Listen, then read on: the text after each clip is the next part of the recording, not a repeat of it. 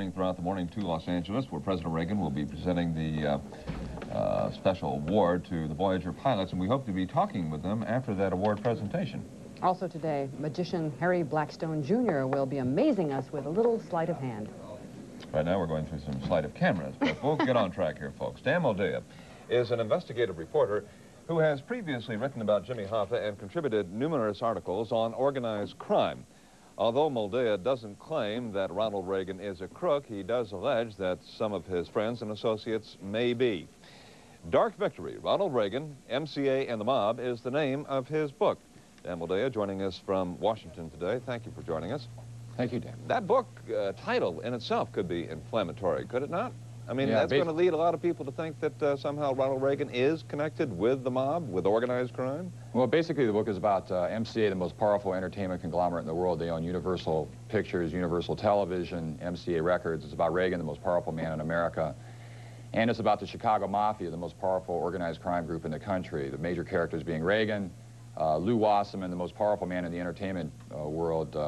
He's chairman of the board of MCA, and he was Reagan's talent agent when he was in Hollywood.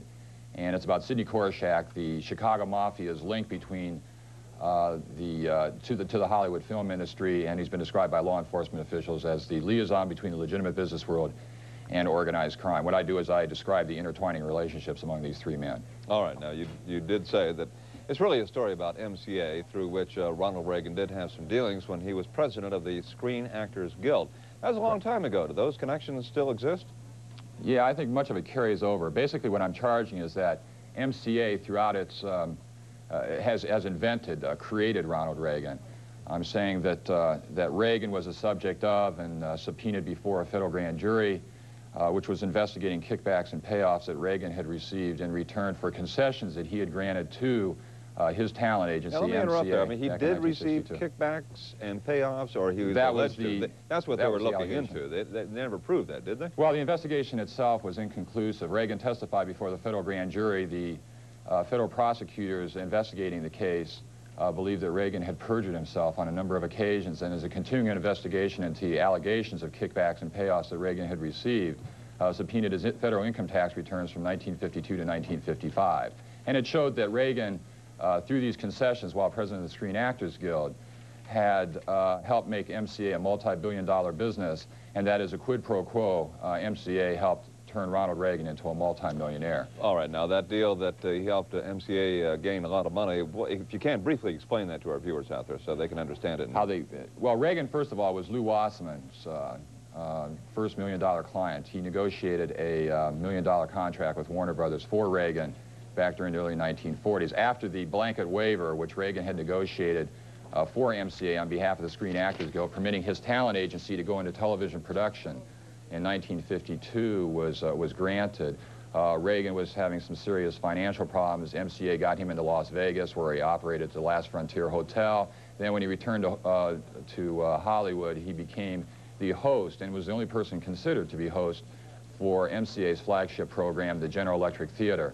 Later on, MCA, its founder and chairman of the board then, Jules Stein, and a vice president of MCA, Taft Schreiber, who was Reagan's political mentor, helped negotiate the sale of Reagan's California properties at hugely inflated prices, which indeed But MCA did Reagan that with a lot of their clients, did they not? A lot of actors made a lot of money Reagan was completely through real unique. estate deals that MCA made.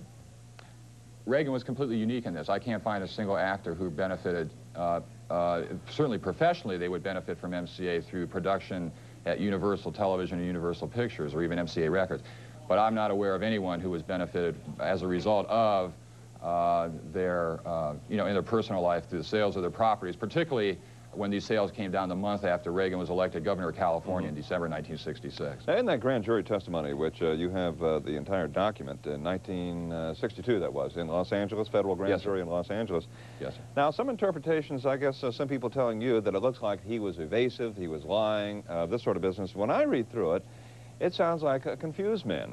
For example, there's one quote here, "Well, you are asking me things I haven't thought about much for a long time. As a matter of fact, I didn't think about them too much then." There's a lot of that sort of comment in his grand jury testimony, which you still hear to this day. The president at times does get confused. So do you think it was a matter of the president being confused, actually forgetting material, information, or do you think he was actually being evasive? I think he was perjuring himself repeatedly, and the prosecutors believe that as such. That's why they subpoenaed his income tax returns from 1952 to 1955. The investigation is inconclusive once again. There was a deal. This whole thing came about as a part of an antitrust investigation of MCA, which resulted from the blanket waiver in which the talent agency was involved in television production. There was a settlement between MCA and the federal government with the Kennedy Justice Department in 1962. And as a proviso of this settlement, all criminal and civil charges against the MCA and its indicted co-conspirator, the Screen Actors Guild, particularly the Screen Actors Guild while Reagan was president, that all criminal and civil charges against and investigations of these people would be dropped, which included Ronald Reagan. And basically it becomes a question of, we're not talking about minor details, we're talking about the major decisions that Reagan made while he was president of the Screen Actors Guild.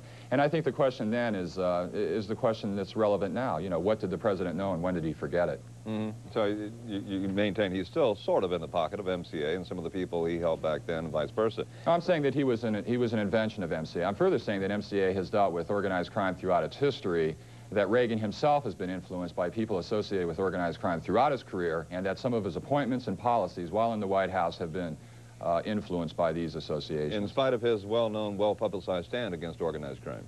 I believe that his war against organized crime, his war against drugs, has been nothing more than a charade and a public relations campaign, and I think that the evidence is clear on that. I think that this entire Contragate situation, when it bottoms out, will bottom out into drugs, that there was basically a twofold investigation going on up on Capitol Hill right now, that there were the people who were selling drugs to purchase weapons for the Contras as part of their eleemosynary activity.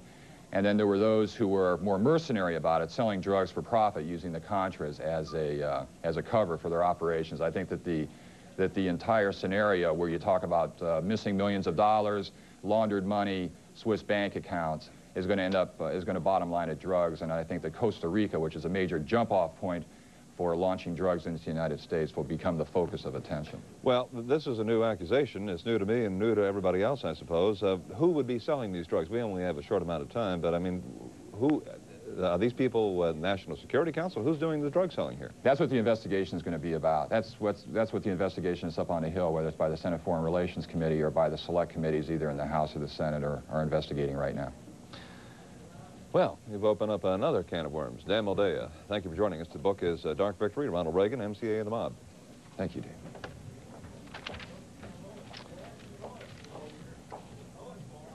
Lois will be here in just a moment to tell you what is still to come on this program, but in the meantime, now which camera are we?